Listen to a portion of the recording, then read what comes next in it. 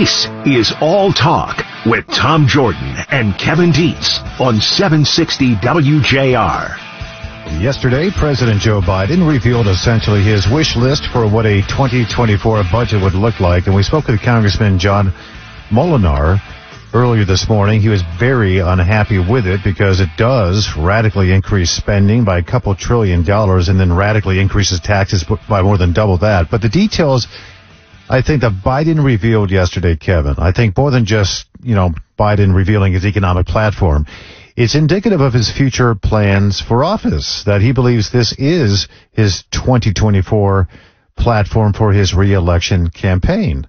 Yeah, Tom, is Joe Biden moving back to the middle a little bit on some issues like crime to win support with independents? Is he going to announce that he's going to run as a uniter like he did the first time, someone who's going to work across the aisle for the people of America? What is this budget proposal? This budget proposal headline, at least from Joe Biden's perspective, is I'm going to tax the rich and these corporations to help the middle class. That sounds like a preview of election mode, Joe, to me. Try and make a move closer to the middle as an election moves closer. Joining us now is Dave Dulio, Director of the Center for Civic Engagement and Political Science Professor at Oakland University. Dave, how are you? I'm well, guys. Good morning. Thanks for having me. I appreciate you being here. On the one hand, Joe Biden decides he's going to run again. It seems like he's going to. He's kind of said he was. Joe Biden seems to have given him the green light.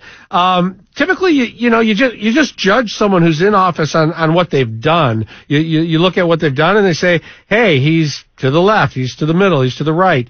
But Joe Biden, he seems to do one thing and then suddenly start shifting what he says to make it look like he's more moderate. Does that work? Does it even look like he's trying to do that right now? I think there is something to that. I think that there are some elements of the budget plan that was released yesterday that would back that up. But I think a bigger component of it is the crime bill that is making its way through, or has made its way through the House and Senate, relating to the revision of the criminal code in Washington, D.C., right, where House Democrats vote one way, and then the president comes out and says that he's not going to veto this thing if it passes, and leaves Democrats out to dry on it in a big shift to try to look sort of tough on crime. What he did is, by not vetoing it, is going to be to strip out some changes to that criminal code that would make crime in D.C. Less punishable, if you will. So I think that's for sure a signal to try to get away from the criticism of the folks on the left of being soft on crime. To me, that seems kind of smart. It seems like he doesn't really need the left to be happy with him. Who else are they going to vote for? But besides him, if he's running and he's the nominee, and it may make independents say, well, wait a minute, that sounds right. That sounds kind of where I'm at on this thing. Is Joe Biden just smarter than all of us? That seems odd. He's got good advisors for sure, right? And he's no dummy when it comes to politics, right? I mean, this guy has been around for decades, and you don't stick around that long without having really good political instincts. And not that this one's that difficult to figure out, right? Is that Americans are concerned about crime. And this sort of answers that question about where he stands. Now, whether or not that stance is consistent and remains consistent is another question. We'll have to see what transpires over the next year or so. But I think that that is part of it, and you've got some of those sort of smart strategic moves in that budget as well. I get that he does have some good advisors on some of those things that he says in the messaging out there, but then I ask myself, does he really have good advisors? Because he claimed yesterday that Republicans are calling to defund the police and that he wants to stop them from doing that. Isn't it? It's the exact opposite in reality, and we all know that. So doesn't he open himself up to either he's totally detached from reality or he's a complete liar? Well, and those are certainly, Tom, some criticisms that are going to get levied against him. And I think that, we said that Biden is no dummy. You know who else is no dummy? The American public, right? They are really good at sniffing out stuff that doesn't make sense. And I think that after years and years of any number of Democrats calling for and continuing to this day, by the way, right, to defund police and to shift dollars away from cops into other programs, I don't think that flies with the American public. And I just don't think they'll buy it. No, and I don't think also it flies, and I brought this up a couple times already this morning, but I don't think people realize this, that speaking of, diverting money elsewhere, he's been slamming Republicans for saying that, the Republicans want to defund Medicare. But in fact, he has done that with the Inflation Reduction Act. He has stripped away more than $300 billion from Medicare to go towards hiring new IRS agents and, invest in renewable energies. Those kinds of things, if more of them are revealed, what does that mean for a Biden presidency or a hopeful presidency or re-election campaign, do you think?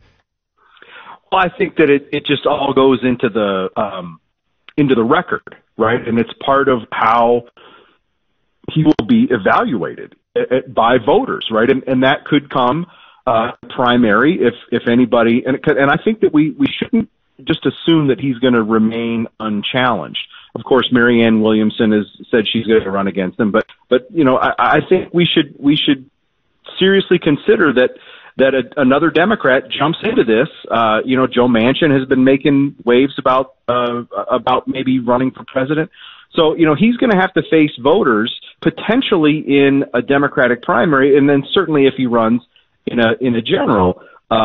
Even if he's unchallenged, that'll be an easier path, obviously. And then if he were to make it through a Democratic primary, but he's going to have to go before the voters, and they're going to have to make sense of all this stuff that's happened and continues to happen over the next year. But certainly his record as president so far, I think that's just one thing that would go into that evaluation.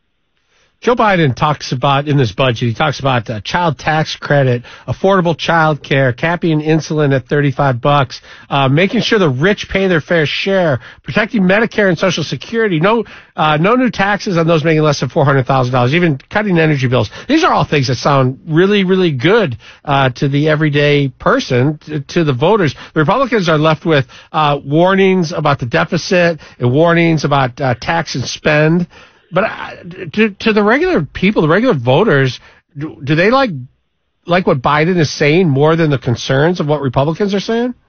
Well, those things you ticked off there, Kevin, are all things that strike me as popular and as items that would get a positive reaction from a wide swath of voters. And I think that, but we have to remember that this budget, in terms of policy, substantive policy is all but meaningless.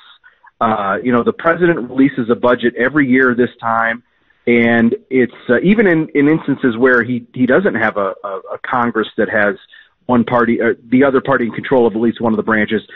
The president's budget never gets fully adopted. In fact, the budget that the Congress passes is almost meaningless, because the only time and you guys know this, right? The only time that money gets spent, which is what we think of a budget as, right? But the only time the money gets spent is when Congress appropriates money through appropriations bills.